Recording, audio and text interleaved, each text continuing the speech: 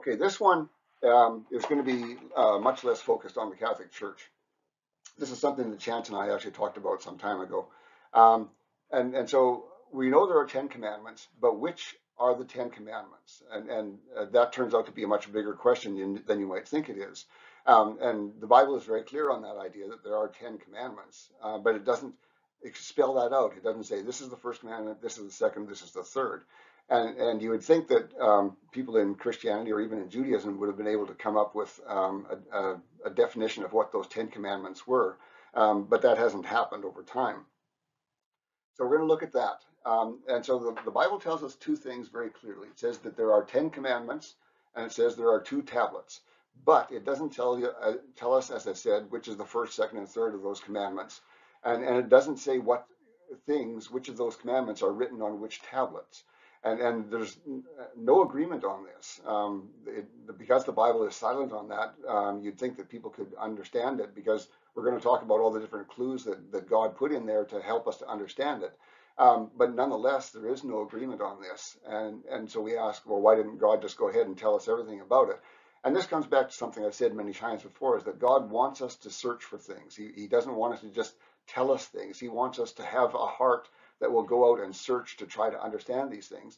And in this case, when you do understand it, there's a much deeper understanding of the commandments and what they are about, and more than that. And I talked about that when we did, I think it was like 2 years ago, we did a big study, many weeks, on the 10 Commandments. And um, and so there's a lot of depth in there if you want to dig into it, and God has made it that way so that there is a reward at the end. If you dig into it, you will find this reward. But lots of people haven't dug into it, and they've come up with their own ideas about these things, and they've gotten them wrong. And so the real problem is that it's not obvious which commandment is the first, second, and third. There's nothing in the Bible that says that. It just says there are 10. And so people have been breaking the text of the Bible that talks about these 10 commandments into those 10 in different ways. And so there are kind of two common ways. We're going to look at all of these. There are two common ways, and they're both wrong. They're wrong for the same reason, and we'll see that. And that reason really should be obvious to any person who looks at it. You should be able to say, well, no, I can see what you've done wrong here. You've split this commandment into two of them. You'd think that would be an obvious thing, but apparently it isn't that obvious. But there's also an uncommon way, and that is the correct way, and that's the one that not many people know about. And it does actually matter. If you want to get into the depths of understanding those commandments, you need to get this part right. You need to get which commandments are which, and which tablets they're on. So the Bible, as I said, talks about two tablets as well as those 10 commandments. And the Bible shows us by once we read the 10 commandments, we can say, oh yeah, these first commandments here are plainly about our relationship with God. And Jesus talked about that, and there's verses from the Old Testament that he quoted, and it says, love the Lord your God, and it continues on after that. And then when we look at the text of the commandments, we say, okay, these last commandments are definitely about our relationship with other people, with mankind. And that goes along with what Jesus said, love your neighbor as yourself. So we can see by a very simple analysis that the 10 commandments, there are different kinds in there. Some of them are focused on our relationship with God. Some are focused on our relationship with man. But which ones are which is as unclear as which commandments are which. And so there are different breakdowns for that. The Jews say that there are 5 commandments on each tablet. And that kind of makes a certain amount of sense. But the Catholics say that there are 3 on one tablet, there are 3 on the relationship with God tablet, and 7 that are on the relationship with man tablet. And the Protestants say that there are 4 on the relationship with God tablet and 6 on the relationship with man tablet. So these 3 groups have 3 completely different ideas about where these commandments should go, or which tablet they belong on. So we're going to deal with all of that here together. And the problem that everybody is having that's causing this is that if you go into the text of the 10 Commandments, like Exodus 20, and you study that, and you say, okay, I'm going to sit down here and think this through and break these down into those 10 commandments. And if you go into it thinking like a man, you will come up with 9 commandments. And there's only one group who's gone in and done the study and said, okay, here's the 10. And all the others have ignored that group. And so when you go into it just naturally thinking like a man, you're going to come up with 9. And so when you've got 9, you say, well, the Bible says there's 10, so I need to find some way to get a 10th one out of that. And so this is largely going to be a study of how people have tried to get the 10th commandment to come out of those 9. And so, and this goes back to what I was saying earlier, why can't we get the 10 commandments correct? You'd think that that's a very basic, fundamental thing. Why is it that the church can't even agree and get the right answer on the 10 commandments? And I think the reason really comes from the weakness that is in the church. The church tends to value and give authority to good-looking, well-spoken, dynamic people. We're, as people, we're just naturally attracted to those kind of things, and those are the people we tend to value their opinions and give authority to them. And we can't see that they're strong in the spirit. We can't see that sort of thing, and so that's not a value that we use to choose people, and we tend to fall back on only what their physical values are. And so I think the problem is that there are a lot of people in the upper levels of the church who are not strong in the spirit, and they are there for other reasons. And because of that, there are people who were good leaders, good everything else, but they're not really strong in the spirit, and they aren't able to see what's in the 10 commandments, and they get it wrong. And so the rest of this study is going to look at the ways that people have been dealing with this 9 commandments problem. And as I said before, one of those ways is to take one of the commandments and split it into 2 and say, no, this isn't really 1 commandment, it's actually 2. And there's different ways to do that. We'll look at that. And another way, a novel way, is to add a new commandment to fill in that blank spot that you've got, and so you can get up to the number of 10. And so these are all the things we'll be looking at. So we're going to be looking at a number of different sources for those breakdowns of the 10 commandments. One comes from what's called the LXX. Now that's a translation from the Hebrew into Greek that was done 200 or 300 years before Jesus' time. And it's a standard for a lot of Greek scholarship and well established. And so somewhere in the LXX there is a list of what it believes the 10 commandments are. And another source is Philo. Philo was a Jew in Egypt who did some writing on that. He had some very different ideas on how the 10 commandments should be broken down. And then in the Reformation, Calvin, the Reformed church that he created, they have a different idea as well. And we can't see so much of that until we get to the later 5, but we'll see more of that. And then there's the Talmud. The Talmud is writings of rabbis. And so in the Talmud, there are some writings of rabbis. And one of them has gone to the trouble to say, here are the 10 commandments. This is how they should be broken down. And this is the right source. These are the people who have it right. And then on the other side, now this is kind of in agreement with the Protestant view, not just Calvinism, but the Protestant view kind of agrees with what you'll see here. Less so Philo. And over here, you're going to see the Samaritan Church. Now, the Samaritan Church is a Jewish church that broke off from Judaism quite a long time ago. They created their own church, and so it's kind of a Jewish church, but they've changed some things, some very significant things in their doctrine, and they really aren't a Jewish church anymore. And we'll see some of that in how they understand things as well later on with the other 5 commandments. Augustine was one of the first major writers inside of the Catholic Church.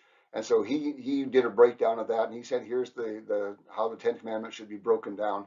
And that was adopted by the Catholic Church more or less. And Luther, who came out of the Catholic Church, continued that on into the Lutheran Church. So that's all the different groups that are producing different versions of how the 10 commandments should be broken down. And a lot of this is going to hinge on the very first words from Exodus. And it says, I am the Lord thy God, and it continues on from there. And most churches, now the Catholic Church says that this is part of the first commandment. And it says, really it's a preamble. So it says, I am the Lord thy God, thou shalt have no other gods before me, you shall not make unto thee any graven image. So the Catholic Church is in agreement on that. They say that is all one commandment, and you can kind of see that it's sort of related, but when you really think about it, it's not related correctly. And this is talking about who is God, and these two are talking about worshiping God. So they're not about the same thing. But nonetheless, the Catholic Church treats it that way. These other authors just see it as a preamble generally to all of the 10 commandments, and they don't really think it's of any value. It's not one of the commandments, and it doesn't say anything of value.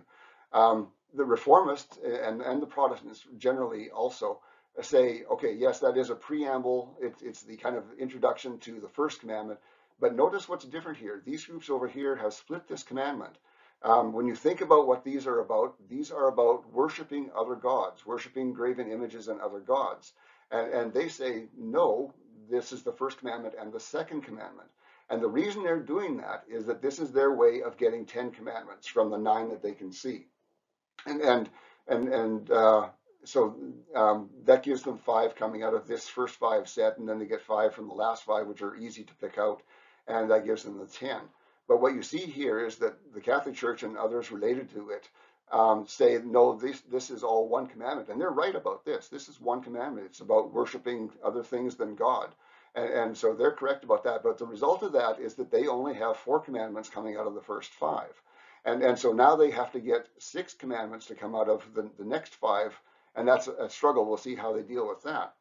So we have right away, we see that there are 2 different ways to do things. One group is breaking this, what is obviously one commandment, because it's on that same topic. They're breaking it into 2 so they can get the 10 to come out. And this group is saying, no, it's all one commandment, obviously so, and they get the 10th commandment a different way. But the Talmud, which is the one that is correct, says the first one is the first commandment. I am the Lord thy God is a commandment. And the reason that people don't see that is it doesn't sound like the other commandments. It doesn't say thou shalt or thou shalt not. It says I am the Lord thy God, and that doesn't sound like one of the other commandments. But it's not that different from some of the others. This one says remember the Sabbath day and honor thy father. So it's not thou shalt not and thou shalt all the time. And it makes sense also that this is the first commandment. Because it is, when you think about it, I am the Lord thy God, your God. And so it's God talking to somebody saying, I'm your God. And so that requires a response from whomever he's saying that to. And your response is one of 2 things. It's either, yes, sir, I agree, or it's, no, thank you, I don't want anything to do with you. And so it really is a commandment about faith. This is the beginning of the 10 commandments. It is a commandment about, do you accept God for what he is? Is he your Lord? Is he your God? And so it's really the central commandment. Once you see that, you also see that all of the other commandments are hinging on this one. If you don't accept the Lord as your God, then none of these other commandments make anything for you. You can follow them as much as you want, but if you've rejected God, then they count for nothing for you. You can live a good life by following them, but God is not your God. He's your enemy, and he doesn't care that you've followed all these commandments well. There's no reward for you. And so the Talmud breaks it down very differently here. They say that is the first commandment, and that makes sense once you do the big study that we did before, because it lines up the other commandments correctly with this one. So it says that's the first commandment.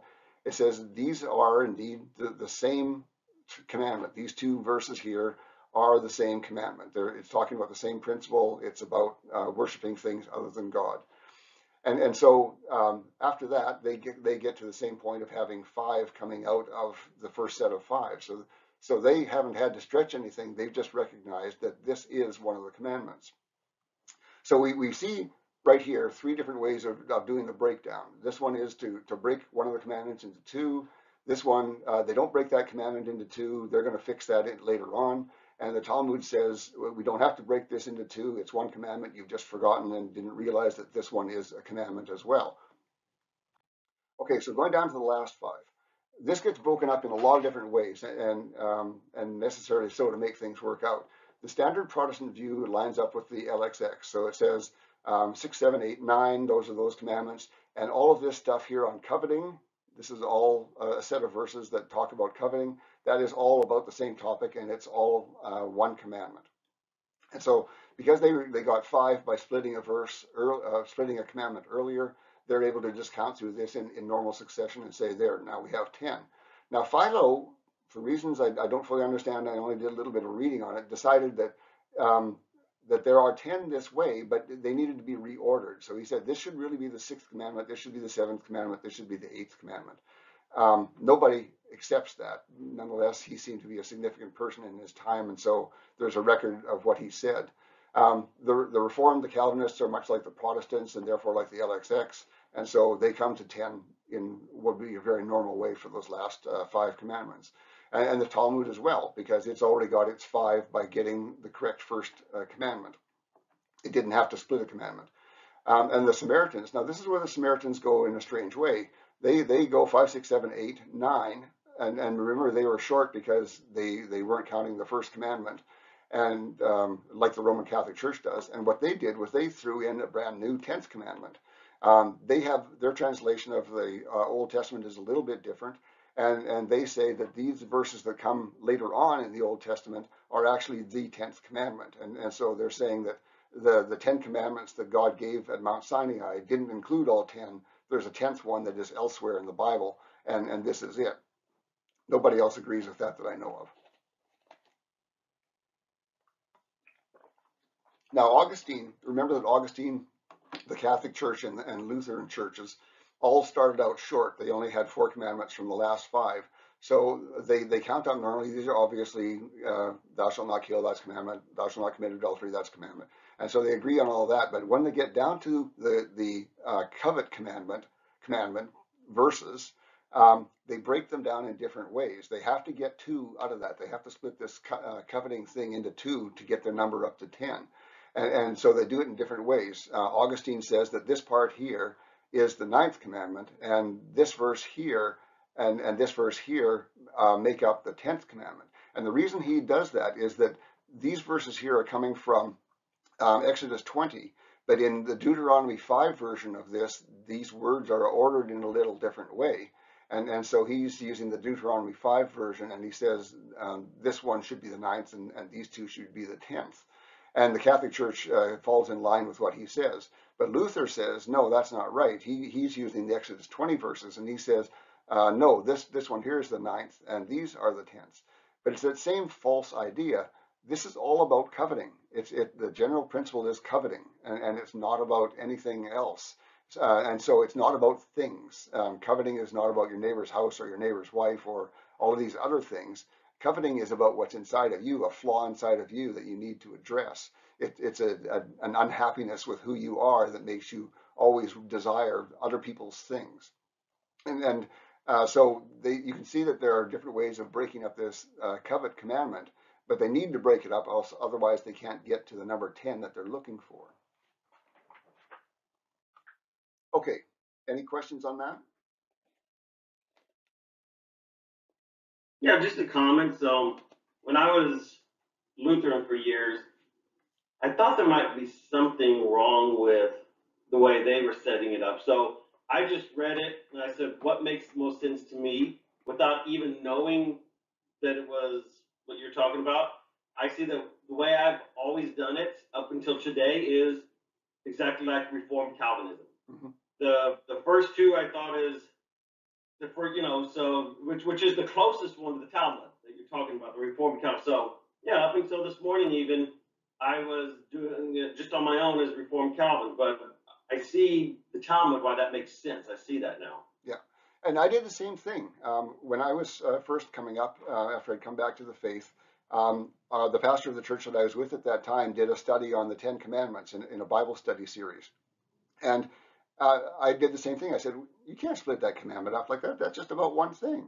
But nonetheless, I could only see 9. I couldn't say, well, where's that 10th one coming from? I don't see how it makes any sense that way. And yeah, that, as I said, when you go into it without having enough spirit guidance into it, you're going to come up with the number 9, and you're going to miss what the 10th one is. Actually, miss the first one.